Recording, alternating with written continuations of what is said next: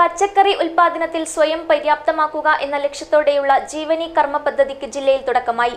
ജില്ലാതല ഉദ്ഘാടനം കൃഷിമന്ത്രി VS സുനിൽകുമാർ നിർവഹിച്ചു. This news brought to you by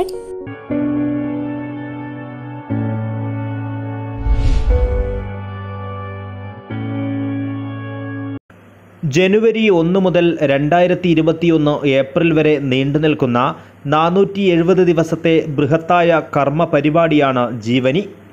Kanhangad town ഹാളിൽ സംഘടിപ്പിച്ച ജീവനിയുടെ ജില്ലാതല ഉദ്ഘാടന പരിപാടിയിൽ നിരവധി പേർ പങ്കെടുത്തു. ജില്ലാതല ഉദ്ഘാടനം കൃഷിമന്ത്രി അഡ്വക്കേറ്റ് VS സുനിൽകുമാർ നിർവഹിച്ചു. കേരളത്തിലെ കർഷകരെ സമ്പൂർണ്ണമായും വിള ഇൻഷുറൻസിലേക്ക് കൊണ്ടുവരിക എന്ന ലക്ഷ്യം മുൻനിർത്തിക്കൊണ്ട് കഴിഞ്ഞ 1 വർഷമായി കൃഷി ഡിപ്പാർട്ട്മെന്റ് പ്രവർത്തിച്ചു വരികയാണ്. കർഷകരുടെ ക്ഷേമം മുൻനിർത്തിക്കൊണ്ട് 3 പ്രധാനപ്പെട്ട കാര്യങ്ങൾ കാർഷിക രംഗത്ത് നടപ്പാക്കാൻ ഉദ്ദേശിക്കുന്നതിൻ്റെ അടിസ്ഥാനത്തിൽ അതിലേറ്റവും പ്രധാനപ്പെട്ട കാര്യം കർഷകരുടെ വിള ഇൻഷുറൻസ് സമ്പൂർണ്ണമാക്കുക എന്നുള്ളതാണ്.